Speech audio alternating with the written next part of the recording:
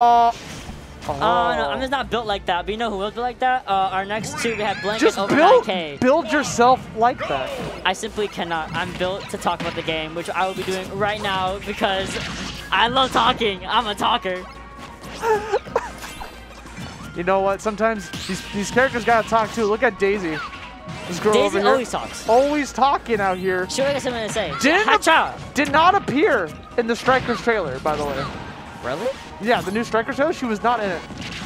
I'm a little concerned. This is Daisy Eraser. You can't erase Daisy. Little concerned. If there's Luigi, there's Daisy. She's literally the face of sports as well as Waluigi for like the Mario universe. You know what I'm saying? Yeah, because she's like supposed to be the sporty of the two. But either way, over here we have OVA9k and Blank. OVA9k going with the Mega Man and Blank going into Daisy once more. And we already saw how they got over two winners semis together to face each other. So we have Blank at 120%, doing a really, really has to kind of use a lot more of the turnip. Ooh, okay. The turnip combos that Daisy does really do well. We have turnip in hand. That was a snipe. Yeah, bam. Got him. That was evil. The thing and is, so was that there. they landed the turnip right when they were trying to go for a double jump. So just caught them mid-jump and it was over from there. You're done. Once you have no double jump, you're gone. Because of that with Mega Man's recovery options. Speaking of eating double jumps, had to go for that. You saw the extreme fastfall to go to the upbeat to catch the ledge as soon as possible. Because, dude, when you're off stage with that double jump, that can become a very scary situation. I don't care how good your upbeat is. Oh, absolutely. And honestly, with this certain matchup in general, I haven't seen it that often, but I think this is with anyone, Daisy float is always going to be an issue.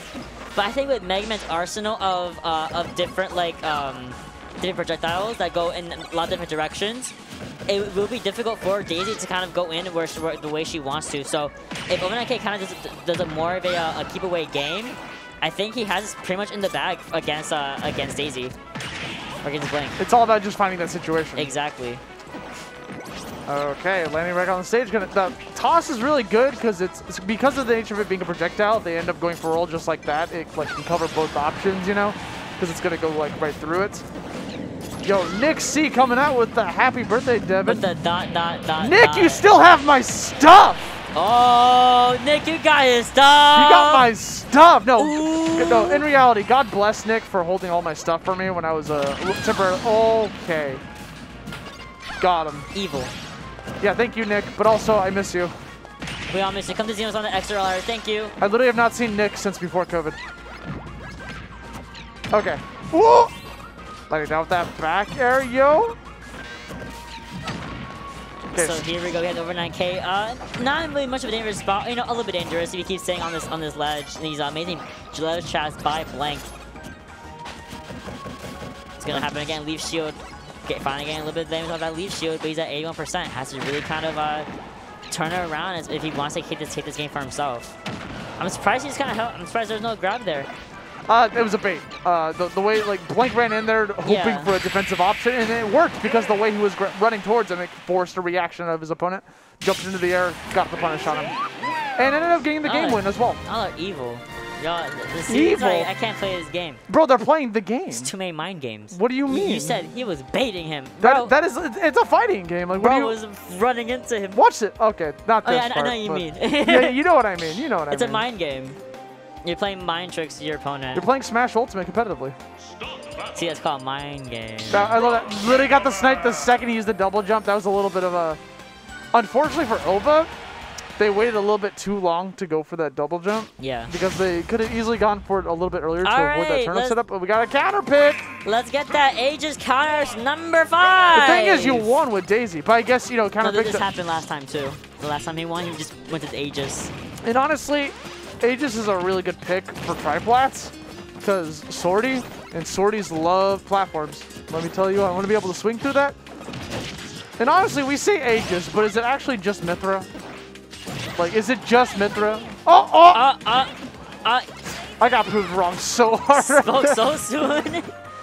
No, the funny part is he switched it just because you said that and then switched right back to Mythra. Yeah. I mean, a lot of people are assuming that, like, you know, Mythra is like the main character that you go for while playing this character, and you switch over to Pyro when you're trying to get like that big hit, yeah. the potential kill, the potential to get them off the stage. Because Mythra is not as strong as Pyro for getting those knockbacks, but you know, can still get the job done. Oh, and Blank is adept at using Mythra the way that you're just explaining. You know, she may not be able to be she may not kill as easily or as early as Pyra, but she does still kill with her forward smash, and also forward smash using is a great punish option. I always forget about that air dodge nonsense. That's 599, bestie. Yeah. Bat within, you know. Missing the forward air, missing the grab, and doing a lot, but at least getting that. Yeah, down air right out of that block string. Had a little bit of landing lag on that back air, especially upon hitting that shield.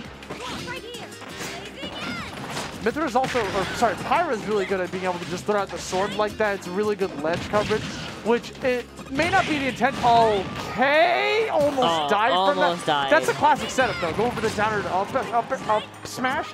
The fact that he went for that on the top platform too, it was even a huge boon. Unfortunately, we're just missing a little bit of percent to be able to get the KO off of that. And Mythra wants this forward smash, not gonna be able to get it over, going for the big smash, big forward smash, big, spamming it like you're playing actual Mega Man in real life. Oh, trying to go for the up air right after getting exploded by the low bomb, and then getting blasted by the blaster. Yo, these crash bombs. Yeah, was definitely going for the back air for the coverage.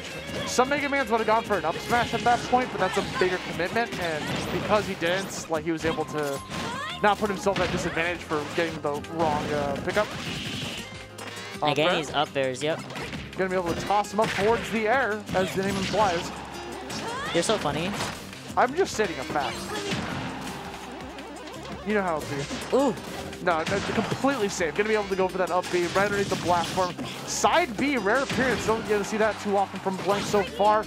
Good swap at the right time. Honestly. Oh, I thought it was gonna go down with them. There's no way. Maybe not go down with them, but at least like hit them and grab the ledge. You know, like definitely looking for it. Now could easily go for it. We get some Crom vibes all of a sudden. Y'all didn't see the finger movement that he did with that, with the Crom vibe. Yeah, the Crom vibe. Dude. Crom's my man. Ooh. Crom's so fun.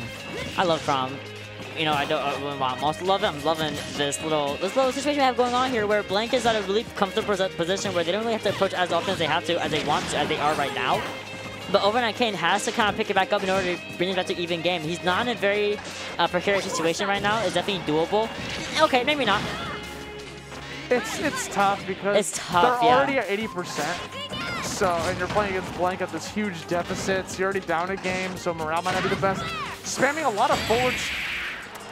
Nah, that's not safe, actually. That will, though. Good edge guarding. Pyra's got some really smooth moves to go off stage with, to be able to just prevent their opponents from being able to get back onto the stage. And there it is. That was 2-0. 2-0 in a handshake.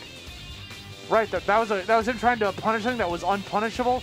Then going off stage like that was checkmate. There was nothing OVA could have done at that point. Once he committed to going for a low recovery, that's what he looked like. He realized what he did wrong. Literally, that was the face I was making when I saw him fastball. The little only thing I could say then wasn't even on his terms. It was if Blank had shortened it even a second earlier. He would have been just fine. So there's absolutely nothing that OVA9k could do in that situation, and that sends him right over to losers. Bro, Pyra's dare just hits something different, you know what I'm saying? Like, I love the animation for it. I think it's really pretty.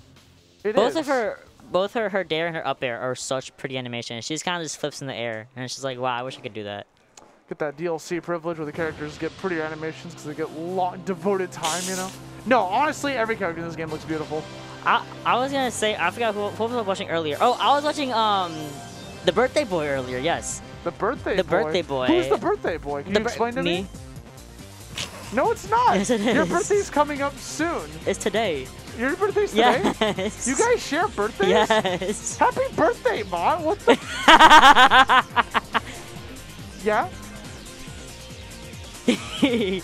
Shut up. I don't want to hear that. I don't want to hear that. But wait. That's me inside.